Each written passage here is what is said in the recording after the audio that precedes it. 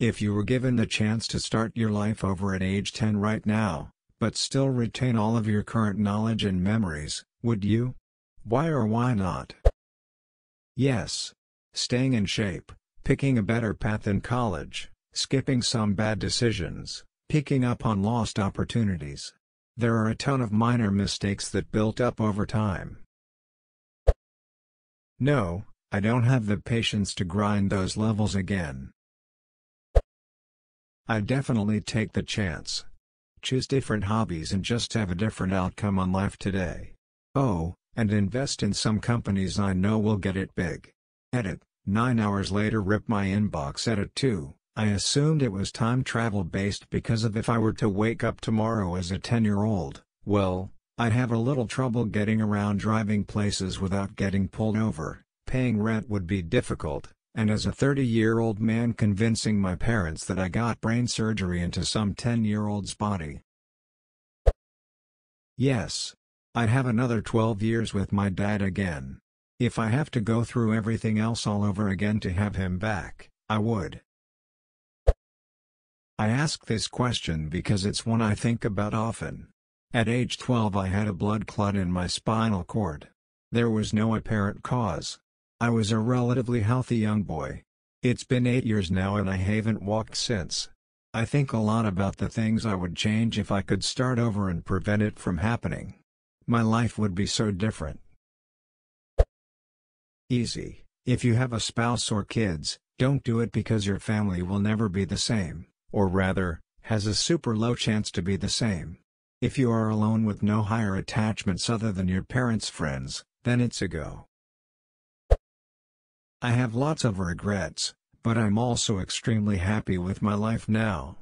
If I could live things over again, make fewer mistakes, and still end up with the same wonderful woman and kids, then maybe. Giving it all up to try again? No thanks. So many mistakes to fix in the teenage years. Take me back. Edit, didn't expect this to get big. Thanks everyone.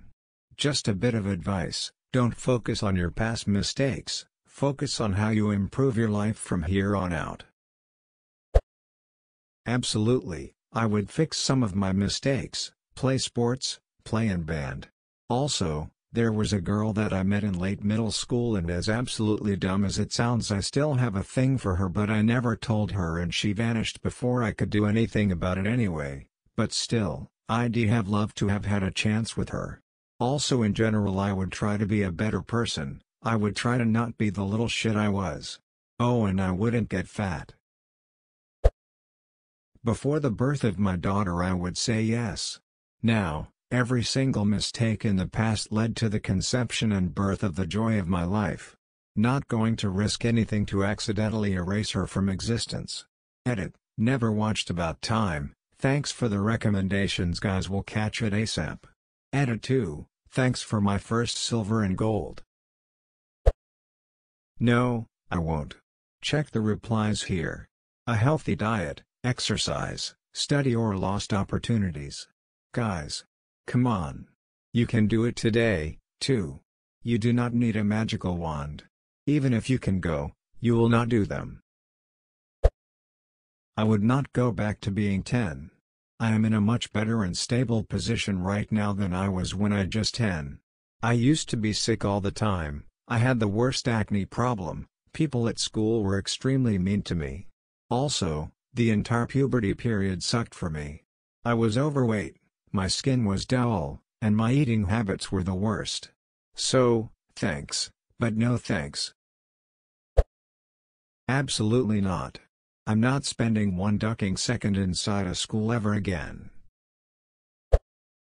No, as it would be extremely hard to make friends if you're so far ahead of them. All the top comments saying yes are completely ignoring the emotional costs.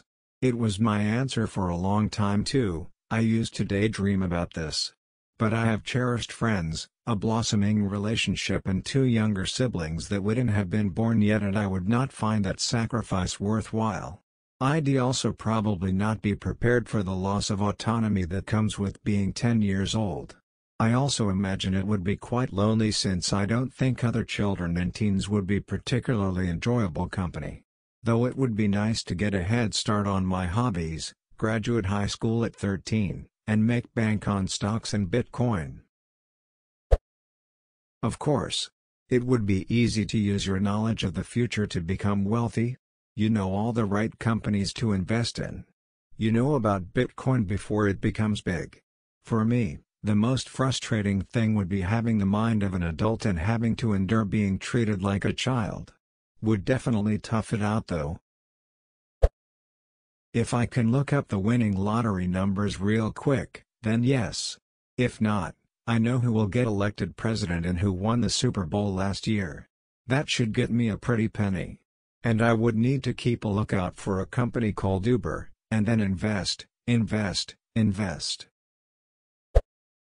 Yes. Because I began to self-sabotage at 12 and now that I know the things I know I'll self-sabotage earlier. Duck me. I would if I didn't have a wife, children and friends that I care for dearly. They make every bad decision, every heartbreak, every health scare in 50 years completely worth it. Absolutely. So many decisions I would change. I would beat the crap out of my middle school bully first time he hit me. I would go with a different college degree. And I would definitely not be so shy about asking the girls out that I'd talked myself out of asking out. But in the end, I would be able to make more informed decisions. Nothing to lose there. Do I get to be 10 in the 1980s again or does it have to be present day? If I could go back to the 80s I'd be all over it, nowadays not so much. No. I probably wouldn't choose my children's father a second time. But those kids are perfect and all my mistakes leading up to them were totally worth it. 10, no 16, maybe. 18, yes. Absolutely I would start over. I'd get to see my dad again, and I'd also get to avoid the botched medical procedure I had that's pretty much stuck up my entire adult life. 1010 would start over if given the chance. Absolutely I would. I actually play this scenario out in my head all the time. It thrills me to think about going back to 10 years old with all the knowledge I have today because I could make something of myself and not make the same mistakes I've made later in life. I'm 22. I wouldn't be a disappointment. It would also be fun to write music lyrics of current songs or discuss college-level information and blow people's minds. I also want to wear a bathing suit and not care about how I look because I developed an eating disorder at 11. God, I wish I could go back. Wouldn't stop playing the guitar for that middle part of my life.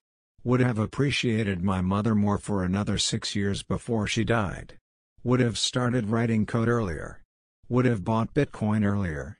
Still would have had to break my leg, become poor, work as a host in a restaurant, try and start up a business only for my friend and his dad to steal it. Still would have come back and gotten a job at my current company. Wouldn't have tried to date that one girl right before my wife and picked my wife first. Sell Bitcoin and live happily ever after with the remaining 40+ years I've got left traveling with my wife. Definitely. All other obvious advantages aside, it would be a massive boon to my writing career to be able to put out novels as a 10-year-old. Critics softball the duck out of preteen writers. Duck yes. I spent so much of my teenage years sitting around playing video games when I could have been actually learning useful skills. Also I'd know to ask her out before she got in her car to leave. Hell. Duckin'. Yes. I don't die earlier, right? Free extra years on this earth. Also would do shit right the second time around. Yes. My brain emotional intelligence development was really hampered by neglect emotional abuse growing up and I didn't know at the time because I had no way to compare it or prove it, and now it takes manual effort every day to learn how to be around people and to fight off the urge to be suicidal because it's so normal after years of training. No, because I'd feel that major crises happen because I failed to avert them, or that because of changing history I'm directly responsible for the new crises I could not foresee. Either I fail to stop 911 and carry that guilt, or I succeed in stopping it and know that there was no 912 disaster before I meddled with the natural order. Either way, my selfish actions are the deciding factor in hundreds of deaths.